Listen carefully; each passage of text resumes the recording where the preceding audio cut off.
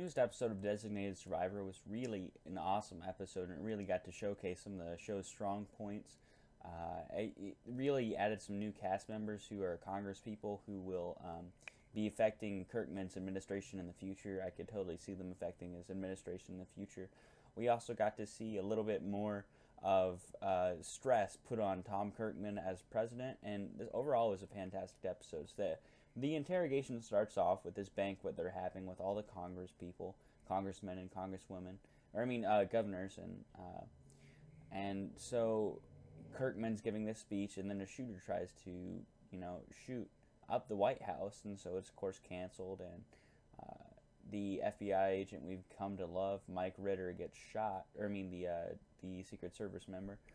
So we don't know what his fate's going to be till the end of the episode, but so the whole thing's called off. Kirkman's taken to another room, and they eventually convene later on, in which they figure out when they convene later on that the people won't vote for him as president unless he basically closes borders. That's the ultimate thing. But before that, they want to do an investigation to see if they think he should be president.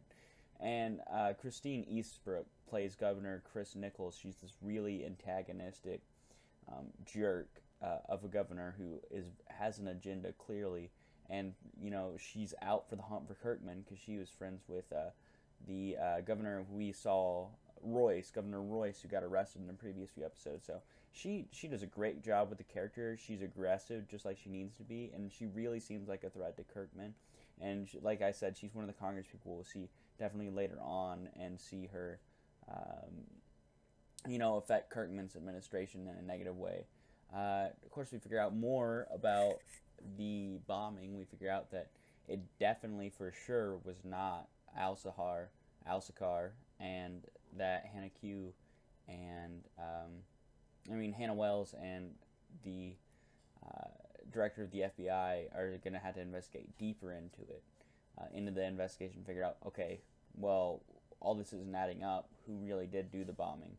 And on another note, because we've got over all that great material, Melena Scorfano, I believe that's the actress's name, plays Lisa Jordan. She's this reporter that sort of gets this, you can tell she's going to get a relationship with Seth, the guy who's was originally the speechwriter and who's going to be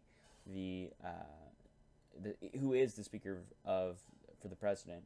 And she plays Lisa Jordan in this, and they sort of have that cool rapport. But I just want to mention her because I thought it was cool that she was in this show, because I had recently watched through Wynonna Earp, and it was a really fun and interesting show. You should go check it out. But just seeing her as an actress getting more prominent roles on network television is fantastic. She's a great actress, and of course she drops the bomb at the end of the episode that she knows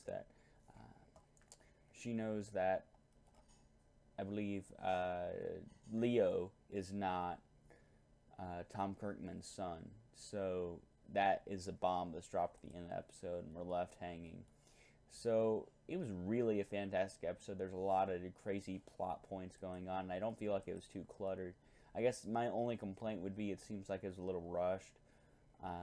But, of course, we'll probably have some stuff to slow it down a little bit in the previous week. But the thing is, the show, if it loses momentum, it's not going to be interesting anymore. It's going to become a week-to-week procedural political drama. So I like how they're sort of keeping things interesting and keeping things fresh. I really do think the writers are killing it. So I'd have to give this episode, The Interrogation, with considering all that went well with it and all the different actors and actresses that put forth their best performances, I'd have to give this episode probably a 9.0 out of 10. This remains to be one of the strongest shows on television right now, and I would definitely recommend it to anybody. So I'd give The Interrogation, episode 6, a 9.0 out of 10. I hope you've enjoyed this review. Remember, like and subscribe for more. This has been Jonesy from Jonester TV, signing off.